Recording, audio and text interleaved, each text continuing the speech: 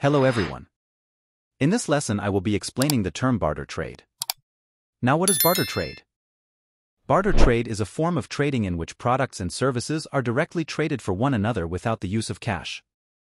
A direct exchange of value is established when individuals or organizations participate in transactions through bartering goods they own for goods they need. For example, John has a bicycle. However, he does not need it. He prefers a goat instead. Peter has a goat, but he needs a bicycle. The two gentlemen can exchange goods. This means that John will give Peter the bicycle. In return, he receives a goat. As you can see, there is no money involved. John used his bicycle to buy a goat. Peter used his goat to buy a bicycle.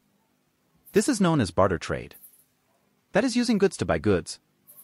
Many communities throughout the world have historically used this form of commerce, which predates the usage of money.